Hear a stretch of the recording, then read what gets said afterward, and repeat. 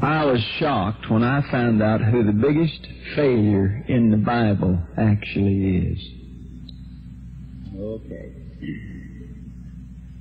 You know, everybody asks you, say, who's the biggest failure? They say, Judas. Somebody else will say, no, I believe it's Adam. Well, how about the devil? He's the most consistent failure. Okay. But he's not the biggest in terms of material failure and so forth. The biggest one in the whole Bible is God. Oh, what? Don't you turn that set off. You listen to it. I told you now, you sit still a minute. You know me well enough to know I wouldn't tell something I can't prove in the Bible. He lost his top-ranking, most anointed angel,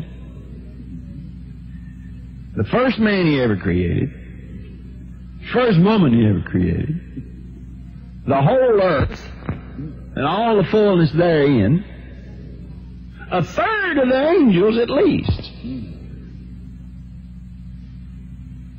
That's a big loss, man. I mean, you figure all that, that's a lot of real estate, brother. Gone down the drain. Now, the reason you don't think of God as a failure is He never said He's a failure. No. And you're not a failure till you say you won.